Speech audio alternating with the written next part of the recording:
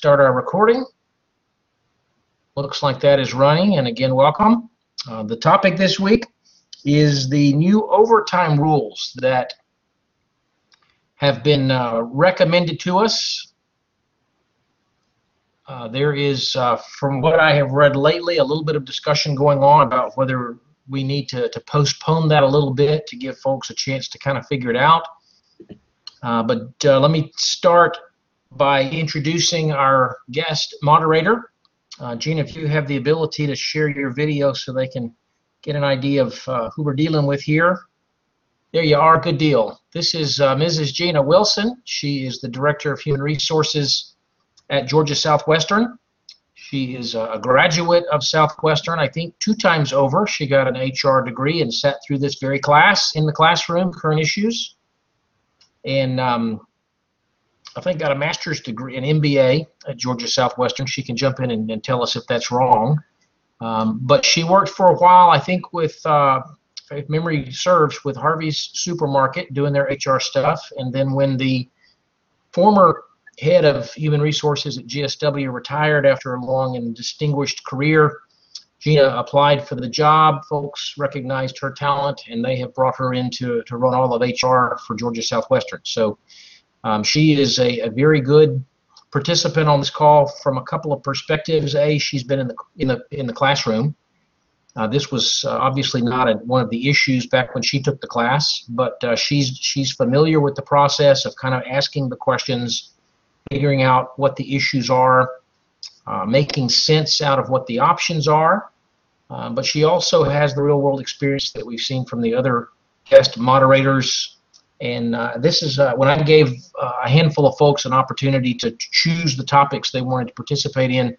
Gina was one of the first ones to respond, and she jumped on this topic real quick, and it is very, very real time to her because I've been seeing emails this week about training sessions for folks to help people get ready for the changes that this is going to involve with our organization and what they can expect to see from that.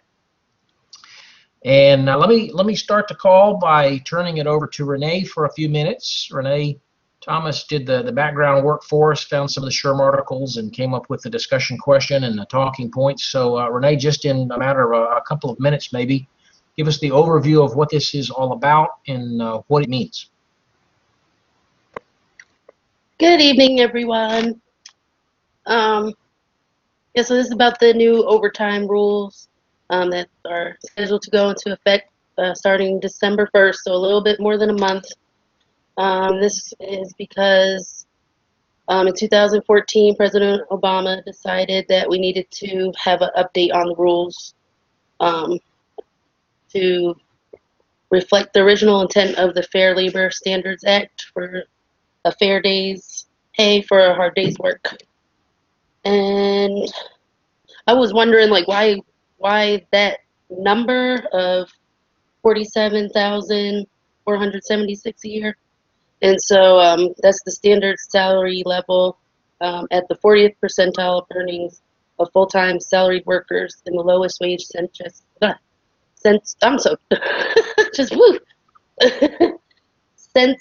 region, which is the South. And so that was either $913 a week or $47,476 a year. And then the rule will be updated every 3 years. So the next update will be in January 2020. So it sounds great. Either we get more money in our pockets or more time off, but there's some concerns. And so that is what I discussed in the articles about people might have to work off the clock or get other jobs, stuff like that.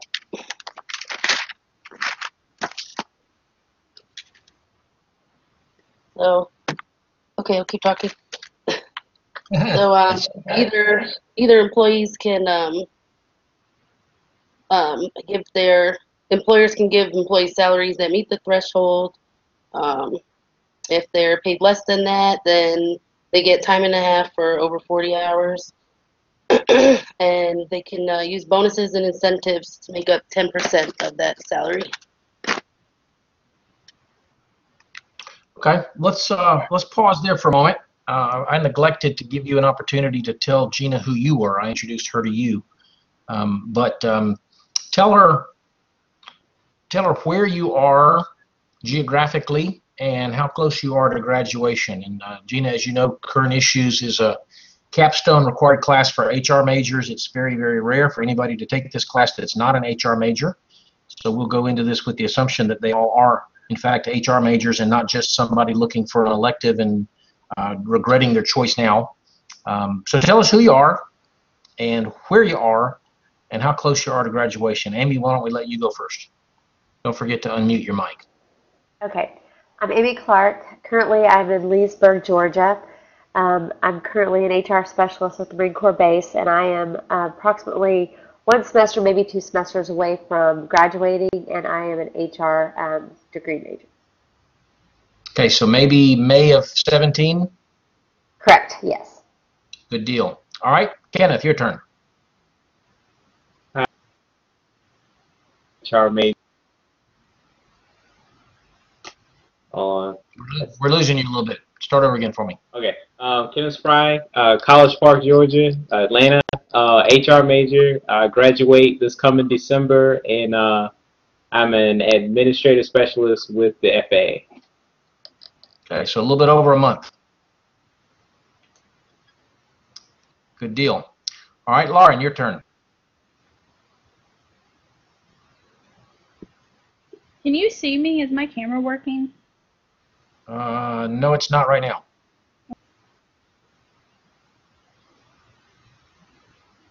Looks like he just dropped you off the call and brought you back, so you may be having some technical problems.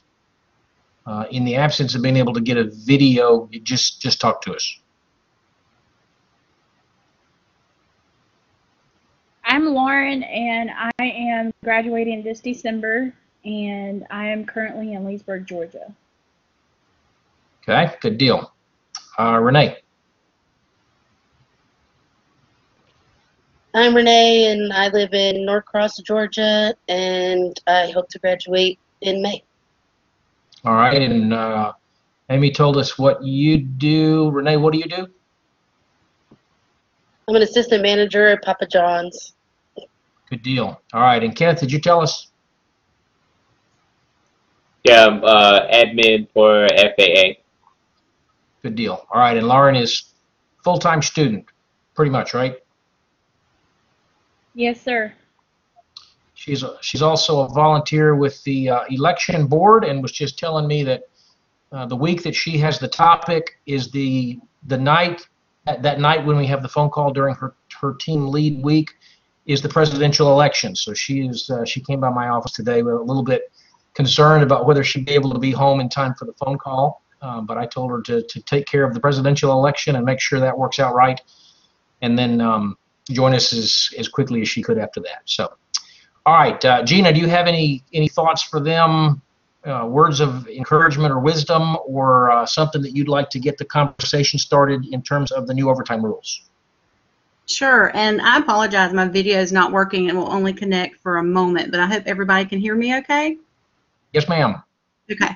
Well, and congratulations, all of you, because you picked the best major at Georgia Southwestern. I'm not biased at all, but yes, I think you did. And good luck to those of you graduating in December, and those graduating in May, just hang in there. I, like Dr. Grimes said, went through this same program, same class that you're going through.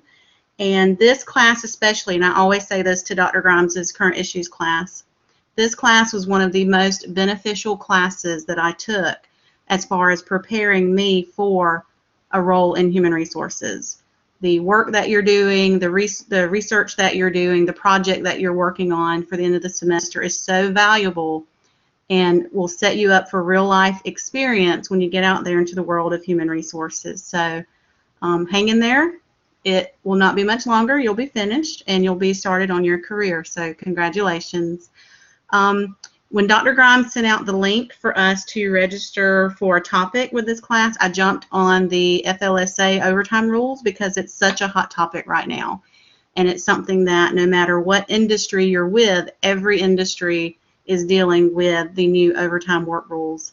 So it doesn't matter if it's higher education, the student who's with the FAA, Papa John's, the Marine base, it doesn't matter. Everywhere you look, every employer has to kind of regroup and look at their policies and procedures in dealing with these rules.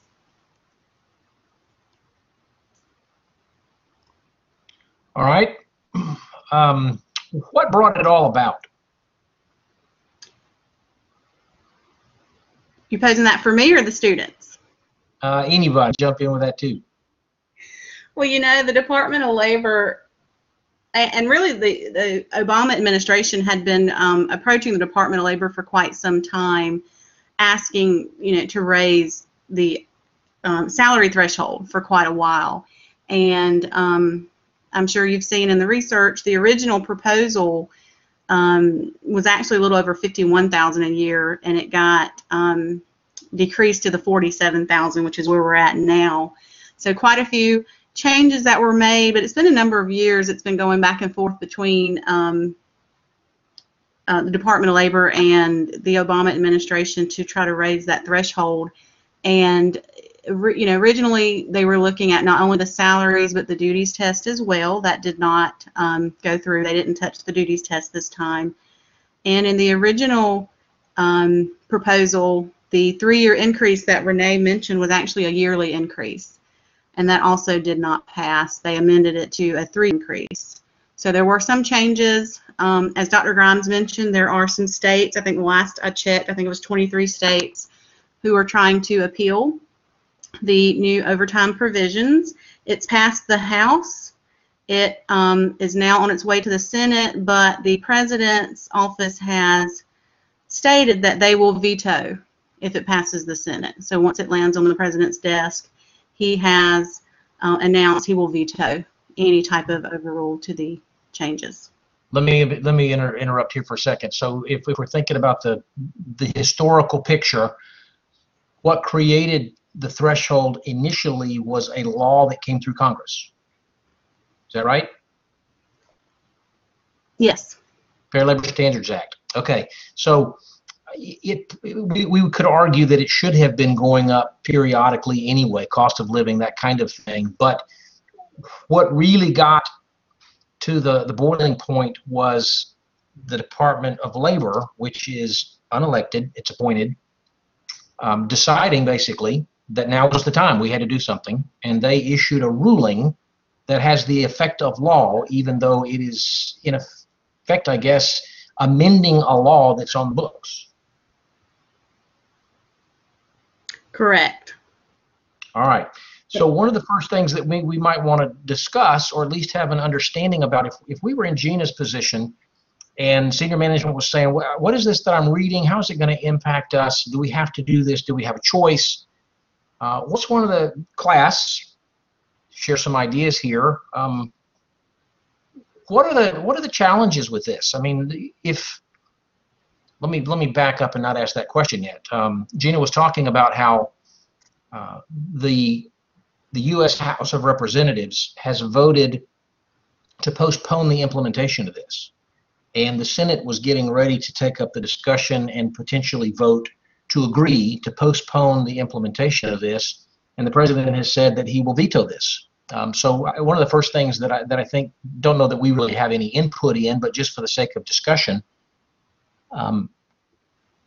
what is really the grounds for this that allows the Department of Labor to amend a federal law in such a way that when Congress tries to step back into the legislative part of this whole process, the way that it was designed, that the president has the ability to veto something, in effect giving the Department of Labor lawmaking capabilities that are beyond the scope of the Congress to impact.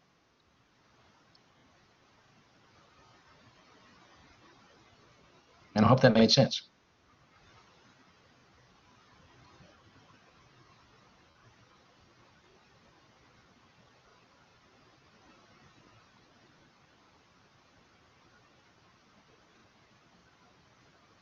What thoughts are you having?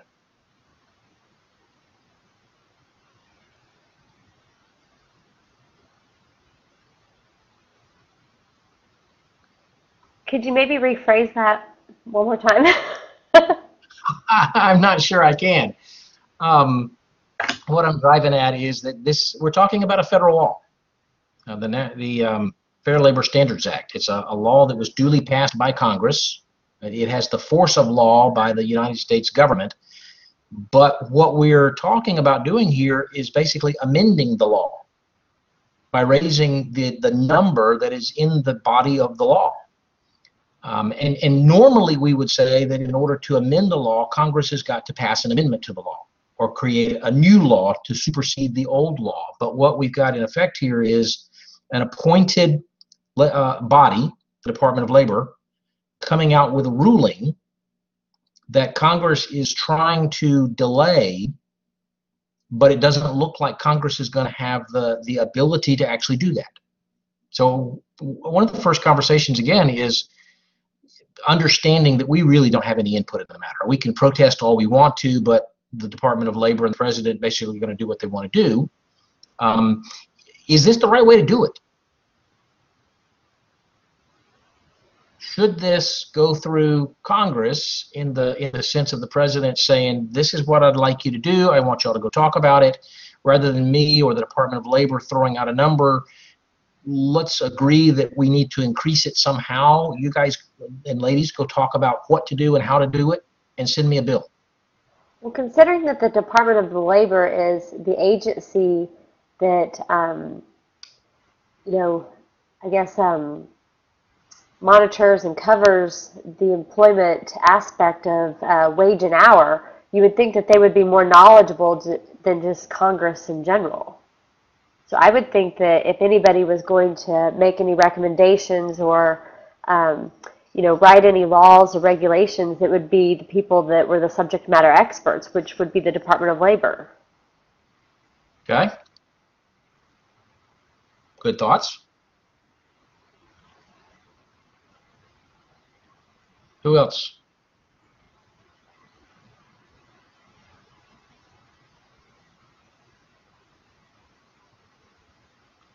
And let me say that this is certainly outside the scope of what current issues really needs to be dealing with, because ultimately they're not going to come to the HR folks and say, is this right or wrong? Should they be allowed to do this? But I think it's an interesting starting point for the discussion to try to understand what's going on. And I would agree with Amy that the Department of Labor is the experts. But the question that I'm really trying to ask here is, does the Department of Labor should, do you think that the Department of Labor should act in an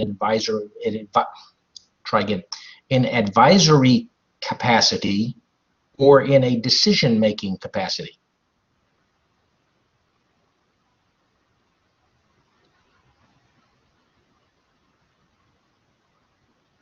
I think Gina's sitting out there going, wait a minute, this is not the discussion I thought I signed up for. No, I think it's a valuable discussion, because I'll tell you what's happening.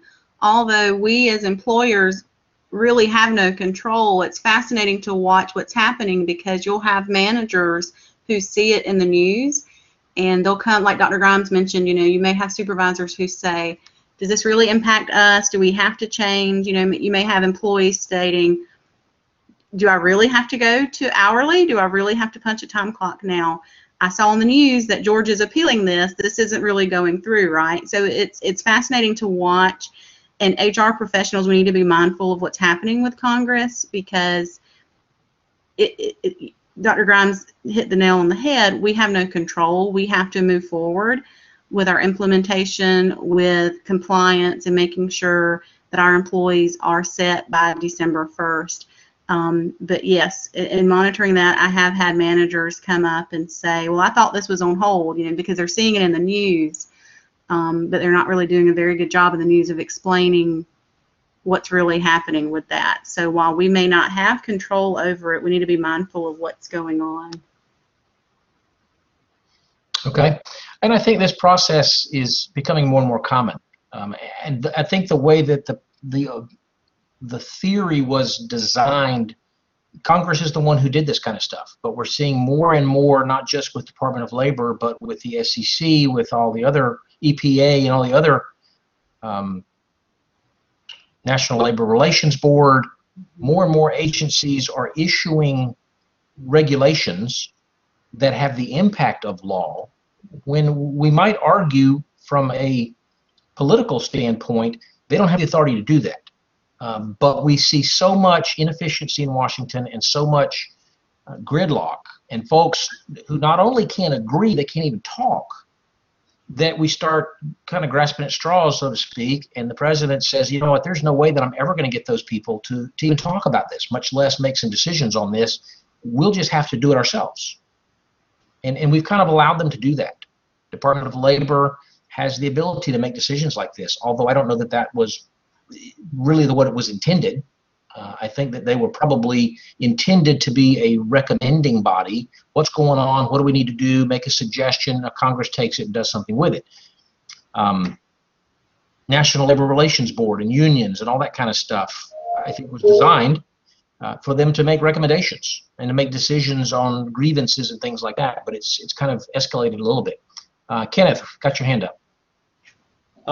So I'm sitting over here doing my best with Google, trying to get an understanding. When I worked at the FAA headquarters in DC, I worked in the Office of Rulemaking, which is basically all of the rules and policies that the airlines and pilots have to follow. Is spit out by Office of Rulemaking, and it goes through a similar process that the DOL is going through.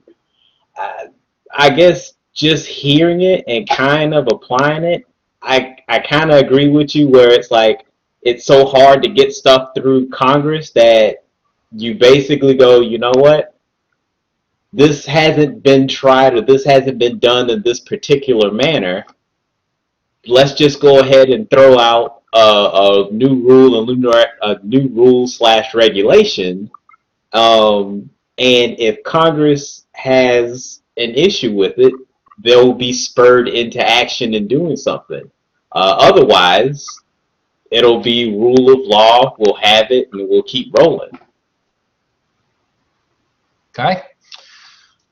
Well, I think part of the understanding of the framework of it is being able to describe to the folks who are asking the questions, the CFO, the CEO, those kind of folks, what this all means and how it came about. And as Gina was saying, does this really impact us? Is this something we have to do, or is this a strong suggestion or whatever? Understanding what the roles of the players are is important, and understanding the way that things are going, that this is here. It's going to happen, and we've got to figure out a way to deal with it. So I think maybe the second question is understanding what this means. What we've done in a lot of cases in the past, assuming that we could justify the decision, was put people on salary at a reasonably low number. And I gotta confess to all of you that I don't know what the number is currently. I do know. 23,660. Say that one more time. It's 23,660. 23.6, let's call it. Yep. We would put people somewhere at the 23.6, maybe up to 28 or 30 or something, and we'd say you're salaried. I don't have to pay you overtime. And what were we as employees finding was happening to the amount of time we were putting in on the job?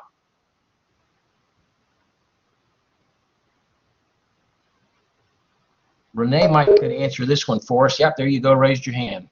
What was happening? Well, I know that, if they were making a salary, they were working a lot more than 40 hours. So, like, right. my boss he's required to work 60 hours a week. No less. He can work more, but no less. All right. Well, this ties in a little bit to another discussion that I think that we had in our class. I've also got a master's level class that's kind of doing the same kind of thing. They're taking some of the same topics, doing more topics, but I don't remember who's done what topic. But did we talk in this class about the minimum wage and the increasing of the minimum wage? Anybody remember that?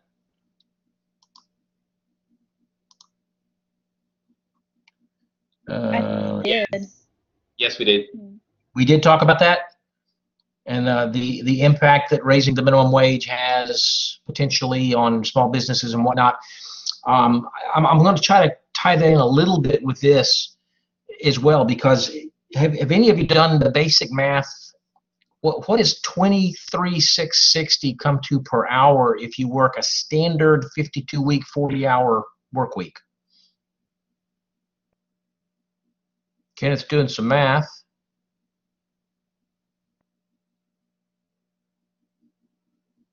Doesn't have his phone on though. Microphone, Amy. Isn't it about $11.37.5? 11:38.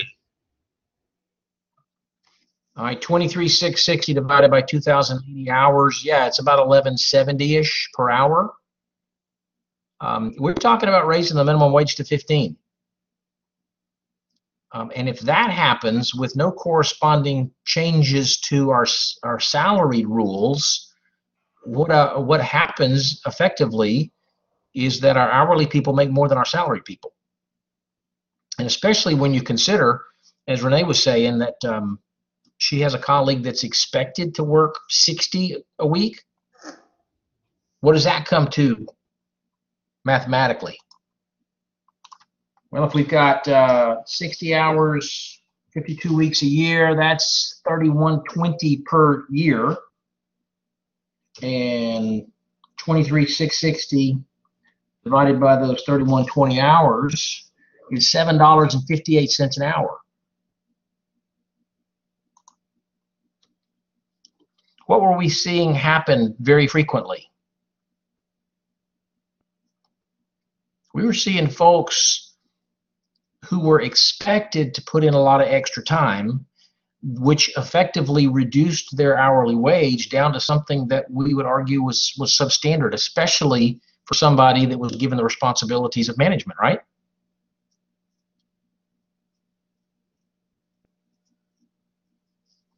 So let's say we buy into the idea that we need to raise this salary cap. What does that effectively do? If we raise this from 23.6 to 47,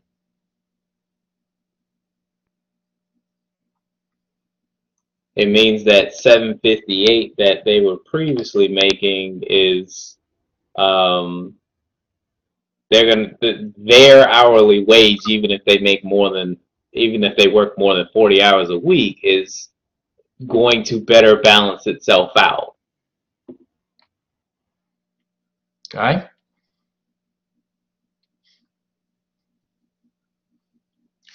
What does the law do right now with the number of 23,660? What does the law do? What's the significance of 23.6?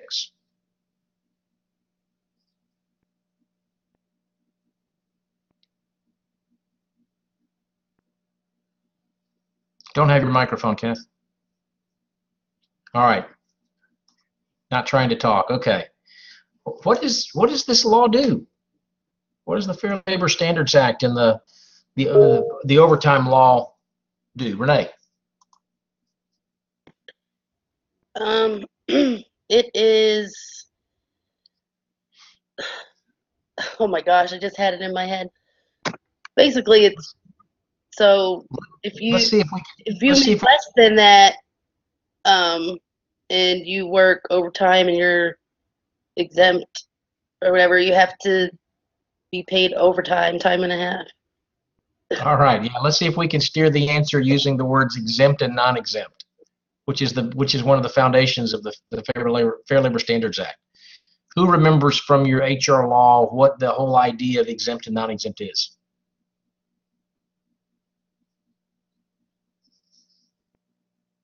God, that was a whole nother class at least a semester ago. Are you kidding me?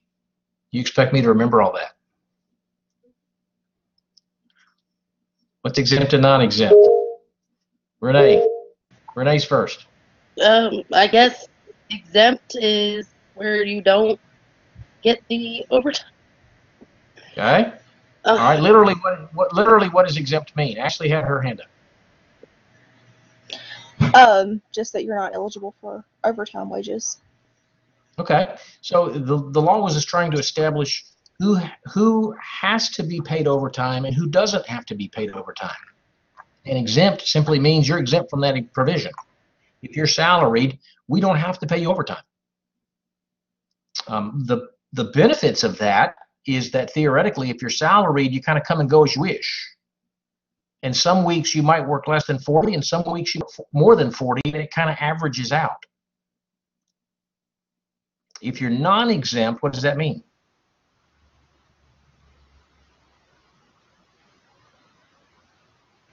You can.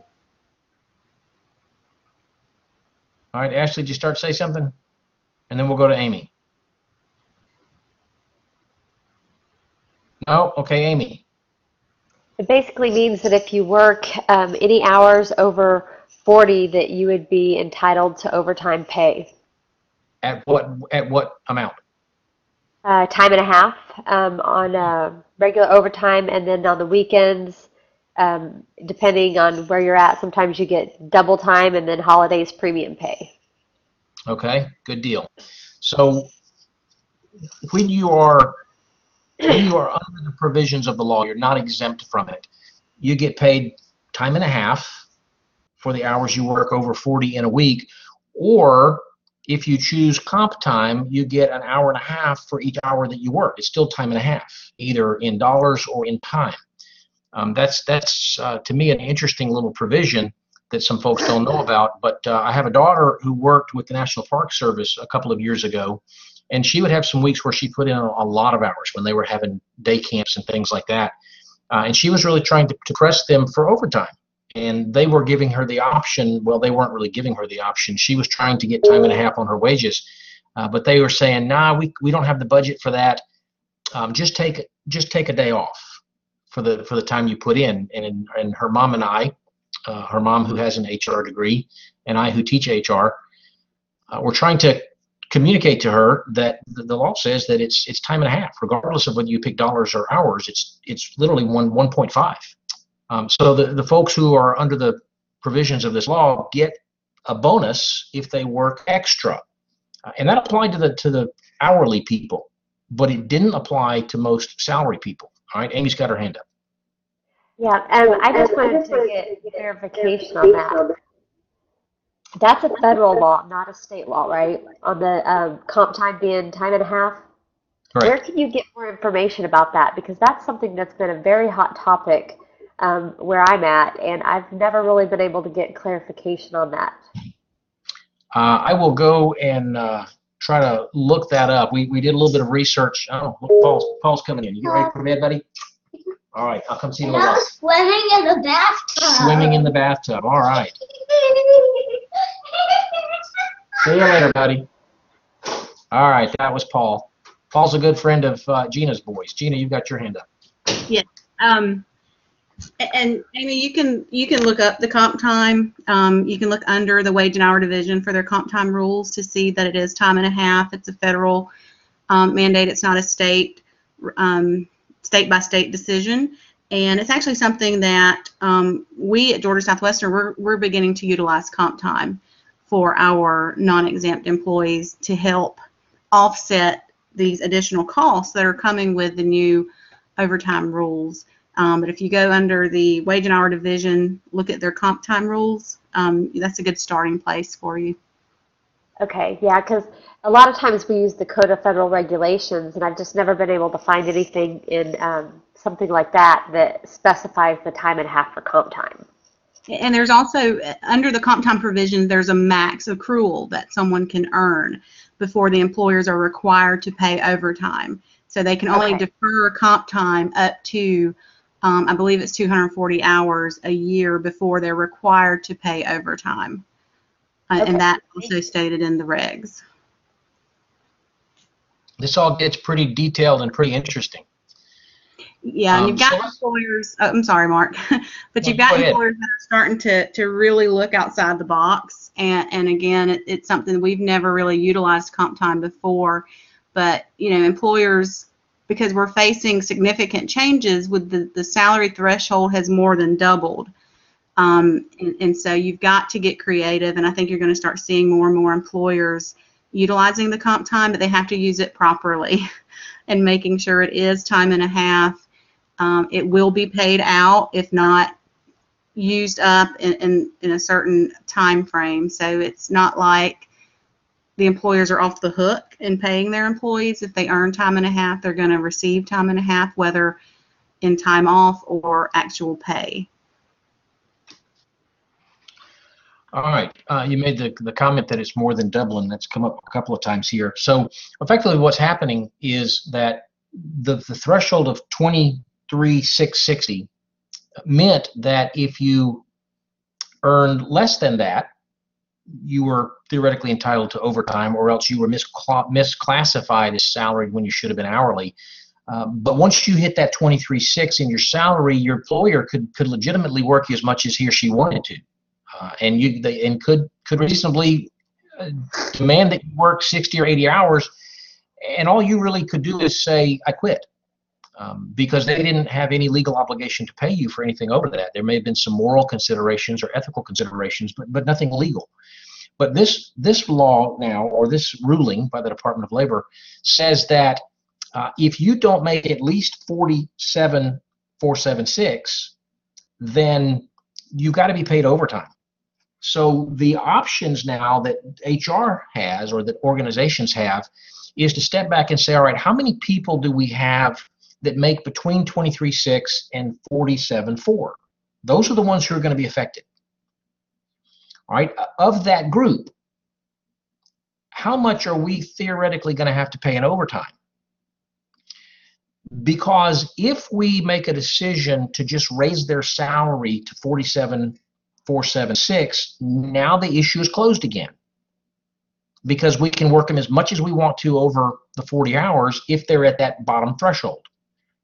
So one of the things that the financial people have to work out, the HR people, the personnel people, the payroll people, whoever, is how much are we theoretically going to have to spend if we try to move everybody from the current minimum to the new minimum? And if it's a big number, then we have to start asking questions like, okay, if we can't afford to move everybody up to the 47.4, how do we better control the hours they work so that they don't have overtime? All right, what's the obvious disadvantage or challenge to the organization if we just decide we're going to move everybody up to the new minimum? Everybody who was making 23.6 is now going to be making 47.4. And then we don't have to worry about this overtime stuff anymore. What's the challenge?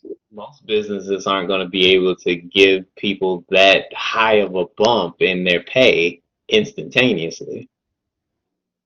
All right, good point. Can we afford to effectively double a lot of our employees' pay? Now, we're assuming that they're at the 23.6. If they're already making 44, that's not that big a deal, is it? We just give them a $3,000 raise.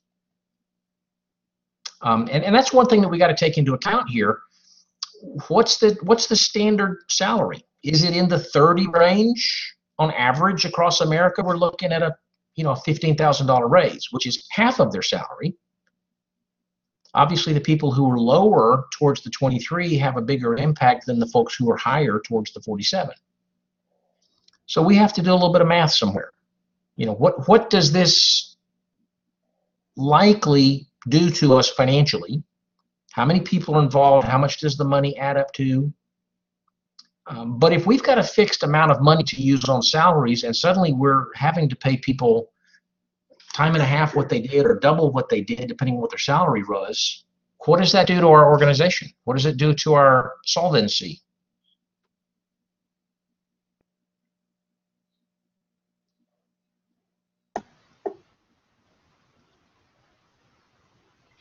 Gina, what's the challenge at the college? Well, and for one thing, we're state funded. We're very limited resources.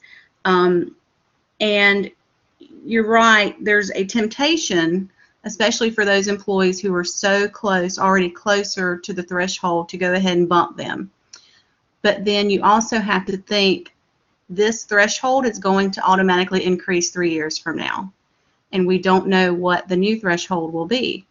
and then 3 years from then, and 3 years from then. This is, an every 3-year cycle. So you may have the funds today to bump those, but this is just wave one. Can you sustain that going forward? And I was at a meeting a couple of months ago, and they said based off of trends currently, the next increase they're looking at around 51,000. The second increase you're looking mid 50s, and then the third increase you're close to 60,000. The new salary threshold. So that's something that has been a challenge for us because the temptation is so tough, to go ahead and bump someone. And so what we've had to do is look at, from a cost perspective, what's the best cost-wise. Is this someone who receives a lot of overtime? If so, how much? How much could we anticipate paying? And it may not make sense to bump them. It may, cost-wise, make sense to go ahead and let them move to non-exempt hourly paid. And then you have other positions that when you do the math and you're going to spend $12,000 in overtime, it's more cost effective to go ahead and bump them $3,000. So we're still weighing those options. On top of that, though, we can't overlook, we still have to look at the duties test as well to make sure these positions are truly exempt positions, because salary is not enough. And so in higher education, obviously you've got teachers who are exempt no matter what their salary is.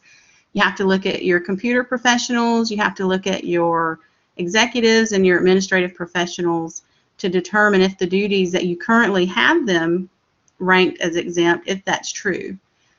So we've done a complete overhaul on all of our positions to make sure it's not just salary, that's a good starting point, but you have to look at their duties as well.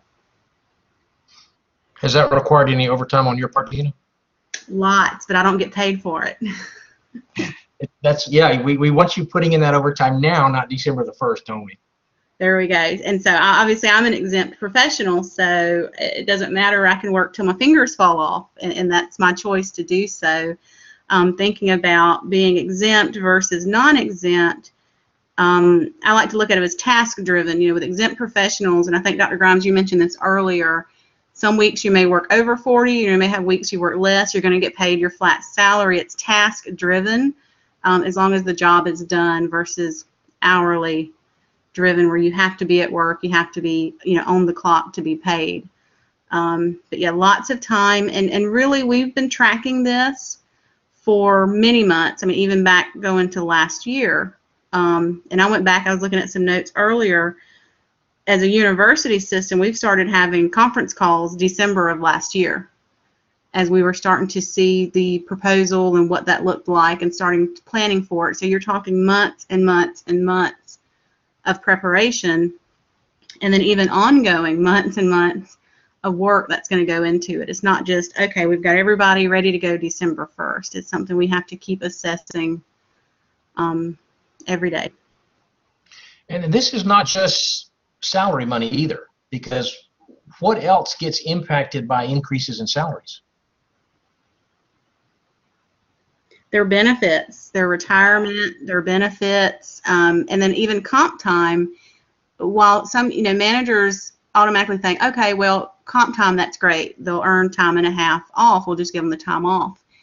But if you find yourself in a situation that you can't find the time to give them off, you're going to end up paying that out. And if they've received a merit raise, you're going to pay it at the higher salary of what they're earning.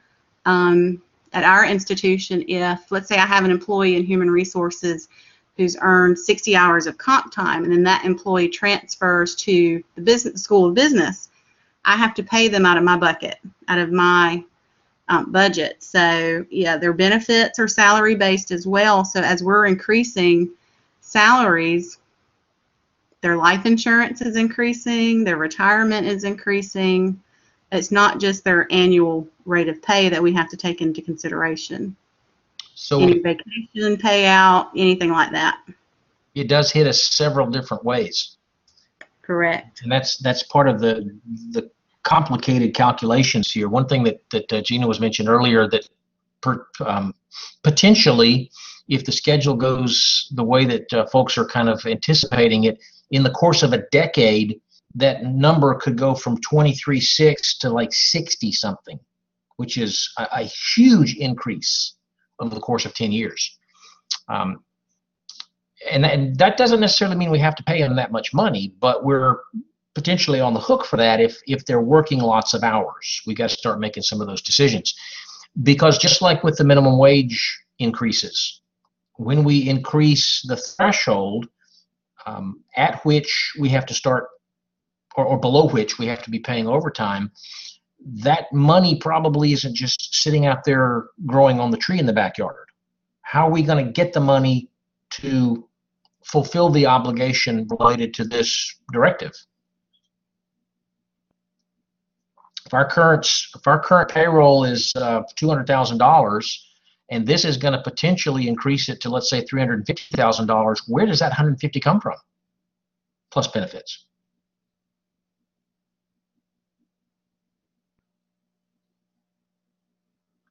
Well, it could come from raising the cost of our goods and services to the public.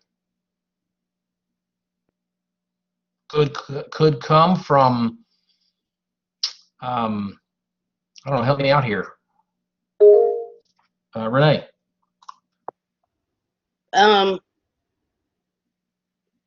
Okay, I think I know what you're talking about. They can get rid of other employees and just make the salaried employees do more work.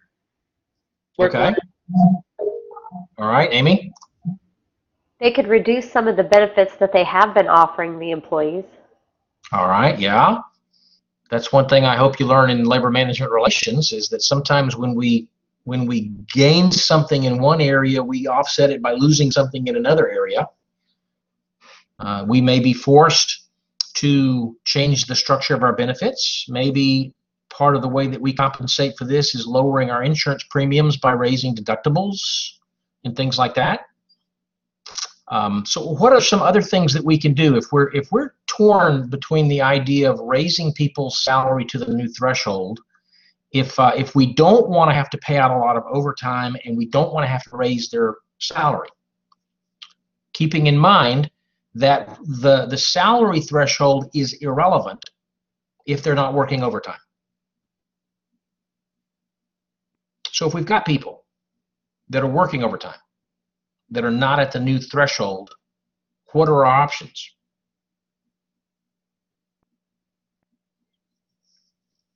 One is increase the salary and forget about the overtime. One is just to pay them the overtime and keep their salary where it was. What other options are there? You just switch up the duties. Okay, by doing what? So the lower paid people, well, employees, they don't have as technical of, basically they don't have as technical of work, and then you shift the more technical, the more difficult stuff to a higher paid employee who may be exempt and can work beyond that 40 hours to make up the difference. Okay, so perhaps we shift hours to people who are already at the threshold because there's no overtime pay involved. All right. Is it an option to shift hours from the higher paid people to the lower paid people? So you're working 60 hours at $45,000 a year, and he's working 40 hours at $25,000 a year. Just shift those extra hours to the lower paid employee. Amy. It would depend on the duties that are being shifted. If there are duties that are being shifted that are at the same pay rate that they're currently working at, then that would be fine because you could kind of restructure what everybody's doing. But if it's work at a higher pay grade, then no. Okay, and a lot of that depends on what it takes to do those particular tasks. The lower paid people may not have the ability to do those tasks. It could be that the only people capable of doing those tasks are the higher paid people. Is it an option to bring in some part-time people who won't have the 40 hours? Instead of working you 60, we'll put you at 40 and we'll hire somebody to come in for 20. That might cause a situation where we don't have to worry about the overtime. We don't have to worry about the benefits. But where could that end up hurting us if we bring in some part-time people?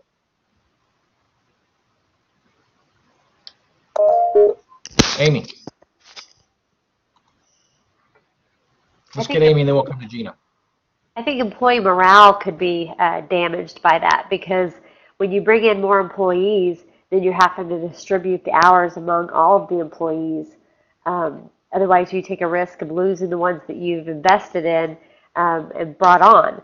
So I think overall, it's just damaging in every way you look at it there. Let me go to Gina real quick, and then we'll come to Kenneth.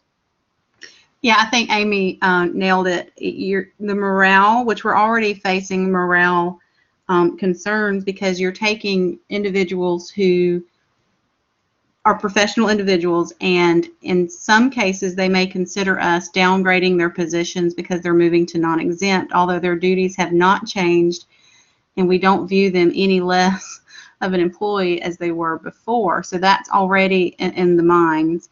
But also, you're right, you bringing in part-time work or part-time employees could also lower morale. It could cause some turnover as well. And bringing on part-time workers is something that employers have been doing for a while as a way to offset the Affordable Care Act. And I know that's not our topic, but if you follow the ACA, it doesn't work in that situation either. You know, as a way to avoid paying benefits, they're not able to retain workers as long as they could have. So certainly that's one way employers are getting creative. You've got some employers who are mandating no overtime, just outlawing it altogether. You cannot get over 40 hours. You have to get the work done within 40. They're shifting hours around, sharing duties. As Renee said, you know, maybe shifting those duties back up to a salaried manager. Okay. Kenneth. So I was actually going to say, with the one employee at 40 and the other employee at 20, one of the issues is that you still got to go through the hiring process, which incurs a cost. And yes, you got a 40 and a 20.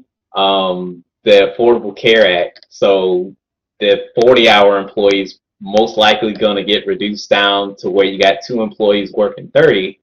You got somebody that doesn't want to be there anymore because they're not getting compensated or getting as much work as they used to get. So again, you have a whole lot of hidden costs that comes in with bringing on part-time employees. Okay. What do you think is the perception that a salaried person has?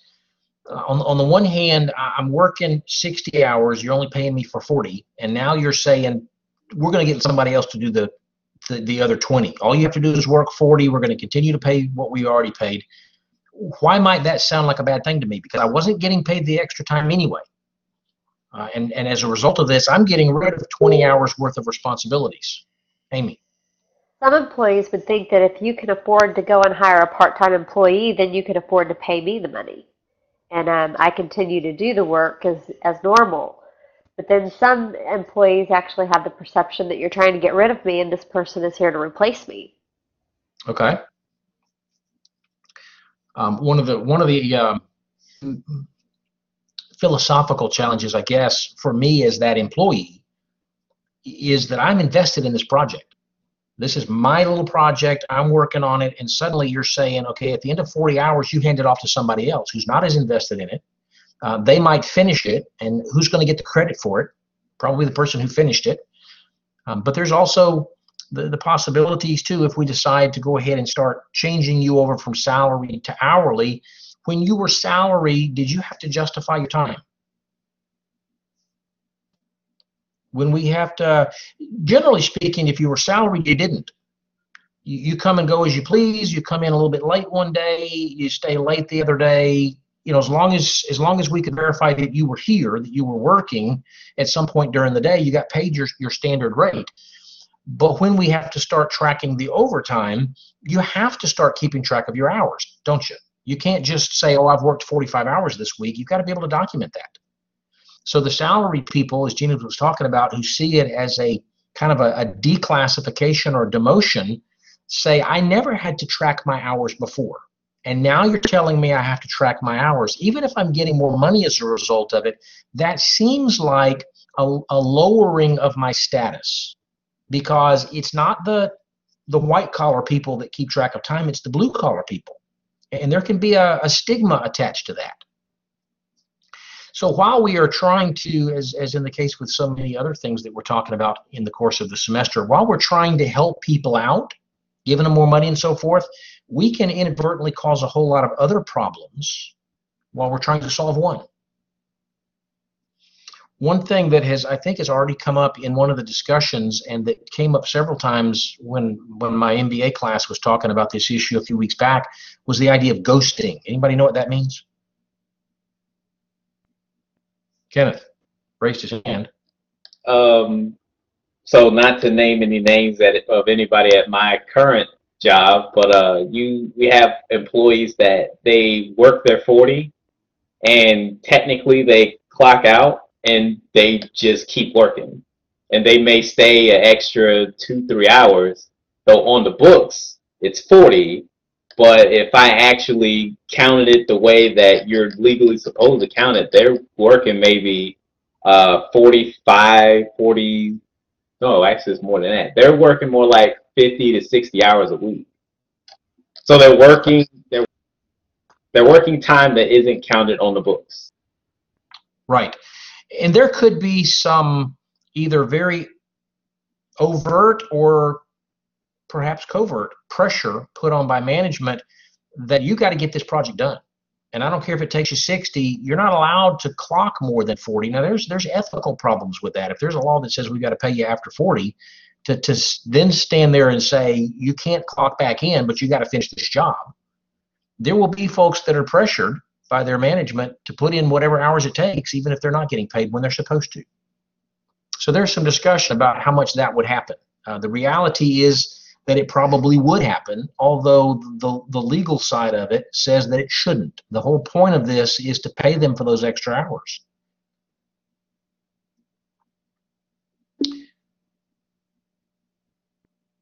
All right, everybody got that chat that Kenneth just popped up there? We'll put that out on the home page if I can manage to get it and save it. Boom, I'll see if I can copy and paste it. All right, we're going to need to wrap up the call here shortly because it's right up on 9 o'clock. And yep, that just pasted onto my Word document. Okay, so if you don't have the opportunity to copy down that labor link, Fair Labor Standards Act link that Kenneth put up there, I'll post it to the homepage so you can go look it up. What final thoughts do you have about this, the issue of the new overtime rules? We didn't get as much into the discussion of what do we need to be thinking about as HR to be able to make a recommendation. It's not going to be a question of do we have to do something about it or not. We got to do something. But what we recommend to senior management will vary, as said, based upon the circumstances of our organization. How many people do we have close to 47? How many are closer to 23? How many folks are putting in a lot of overtime? Where is the balance between where paying them the overtime kind of evens out to what we would have paid them to begin with, and where can we save money? Where do we have the opportunity maybe to shift some hours or to bring in some part-time people? All that kind of stuff is part of the conversation. And it's the kind of thing that HR has got to be thinking about and developing the answer to before the question's ever asked. So Gina, what encouragement do you give them? I would certainly encourage them to do their research, look at the articles, look at the regulations, and not be afraid to push back when senior leadership comes forward with new innovative ideas that they think might be able to fix some of the problems that they're facing. You have to be able to push back. You have to know what's right, what's wrong, as Dr. Grimes said, what's ethical in these types of situations. It just takes one employee to file a complaint with the Department of Labor, and they're in there auditing, your positions, your salaries, and not just in that department. So, for example, if you have somebody that works in,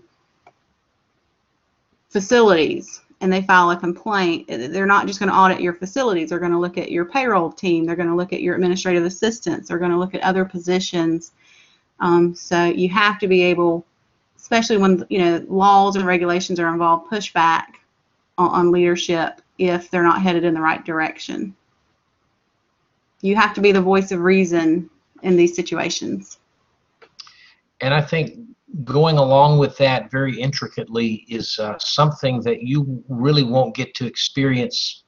Talking to my class here, one thing that I've tried to do in previous classes that I haven't been able to work out this semester is to bring in, like Gina's doing tonight, Janet Siders to be part of one of these calls. Janet was the director of HR at GSW. She's the one who retired, and then Gina took her place. Janet is really interesting to listen to because she's this tough old gal who will stand up to people and say, "You're wrong." And she would tell you, and Gina would echo this very, very quickly, that you've got to have the kind of relationship with senior managers where they don't get ticked off when you tell them they're wrong, that they understand that you know what you're talking about, and that you are going to challenge them when you think that they're making a bad decision, and that they will listen to what you have to say. Because as Gina references here, there will be times when they say, well, the easy answer is this, and you've got to be able to say, yeah, that's the easy answer, but it's the wrong answer. That's going to get us in trouble. And have them say, okay, tell me why, rather than biting your head off.